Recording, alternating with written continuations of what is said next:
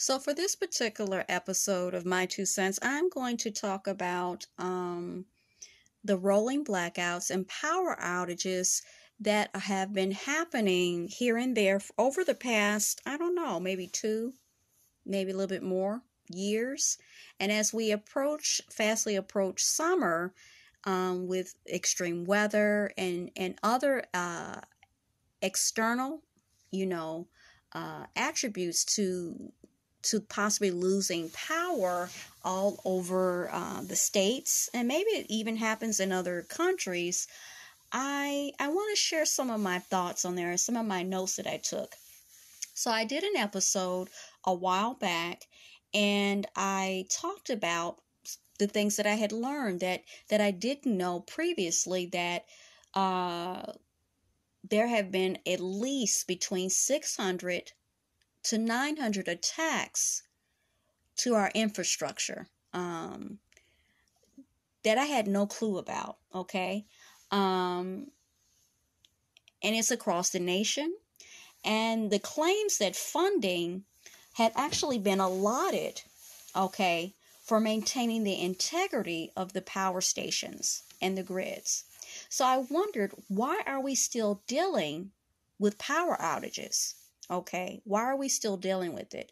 If it has been threatened and actual valid attacks have been done to our power stations and the power grid and the infrastructure, why hasn't certain things been taken into hand? And they even anticipated, so they anticipated for the future possible, what you would call cyber attacks to the infrastructure. So I'm still kind of scratching my head. And as the extreme weather, as I said a second ago, people in Texas have gone at least 72 hours without power. And there are a lot of older people who have pre-existing conditions. One off the cuff, off the rip, is diabetes. People who are on oxygen or need other kind of equipment to help them, but they have no power, so they have to go without. Okay, not to mention, every food is expensive. Everything is sky high. The scarcity, people are living, including myself, in food deserts and dealing with food insecurity. So they have food in their fridge, and now the food is spoiled. Okay, and it was one particular lady, individual, who was an older African American woman, and she shared something. She says that she has diabetes and she is on insulin. And she said when it is extremely hot outside, that's when her blood sugar plummets low. Okay. So there's so many layers to this, and I'm just trying to understand, if we are able to give trillions of dollars, okay, to other countries. I'm not saying don't help other countries. I'm not saying not help other people. I'm all for it. I have a very giving heart. Okay, I'll give you the shirt off my back. Okay, anyone that is honest about me and knowing me and being around me for a certain amount of time will tell you this. I will give you the shirt off my back without even thinking about it. Okay, I'll give you my last. So I'm not a stingy person. I'm not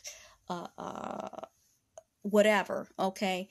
But you have to, like they say, I hate to copy other people, make it make sense. Okay, so how are you able to do this? Why aren't you doing something about it?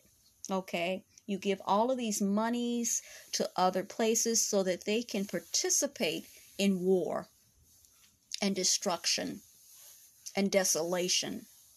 People who are homeless, but you don't help the homeless people that are here. Okay, you kick them out of the places that they're in. People who have actually served their country. Okay, and they didn't have to serve their country. They did it, and they found themselves when they came back homeless. And then they homeless and they living in a facility for homeless people, but you kick them out and put somebody else there. Can I get a witness? Okay, so this particular woman said that she had no power for 72 hours. She has pre-existing conditions. She's lost her food. Okay, her medicine is no good, null and void, because it must be refrigerated. and the oppressive heat that she had to endure. She said she doesn't even have words to describe what she went through physically, mentally, spiritually, emotionally. How is she able, if she's on a fixed income, she's retired, how is she able to recoup what she has lost? The medication, the food, she's on a fixed income. How is she supposed to do that? And from what I'm seeing is that she is a common voice, it's a commonality, and there's more to come. Before we got to this weather that we're having, why didn't we make steps? If previously you had all of these attacks to the actual infrastructure before we even got here, between 600 to 900 attacks across the board within the past 2 to 3 years. So it is not like we didn't know, because you did know. Now, some people were also saying that there was money allotted, but it was not enough. That it was only so much to secure, if you will, I guess, fences around the actual power. I don't know, I forgot what the word is, of how to get to the grid. Okay, that was it only covered that. They did get money, but it wasn't enough to actually address what is actually needed to secure the power grids and the infrastructure. And then on top of that, they came back and said that if it's a cyber attack, they do not have enough qualified individuals. There's a shortage, that word again, a shortage of people who are knowledgeable and accredited to actually be on board and be on the teams that they need to be on to stop this and to intercede. If it were to happen, that they are able to jump in and counter those cyber attacks that are in fact digital or electronic, because that's what cyber means, right? Okay. This is an actual real and very, very, very important thing. Why is nothing being done about this? Unless they want it to happen. I hate to say it. There's this weird indifference when things happen and it affects so many people, millions and billions of people, and then no one, they constantly talking, but when it's important for them to actually talk and man up, they don't say nothing. It's eerily quiet and silent. Why don't you have anything to say? Why don't you come off some of them coins that you gave to all these other people? But yet people are sitting up in here like this poor woman who is retired and she's diabetic. She's on a fixed income. She needs her insulin. She's sitting up there 72 hours without power. Her food has gone bad. Her medicine has gone bad. It's hot. She ain't got no fan. She ain't got no AC. She ready to fall out. Why is that happening? And you already know that it's preeminent that they're going to attack. You're having all of these issues. Now, let's say it's an outer. You're going to be attacked by the mysterious days they love to talk about. So you're dipping and diving and you're taking sides with people. They're going to retaliate. Let's go with the storyline that you're weaving here, that you're putting forth.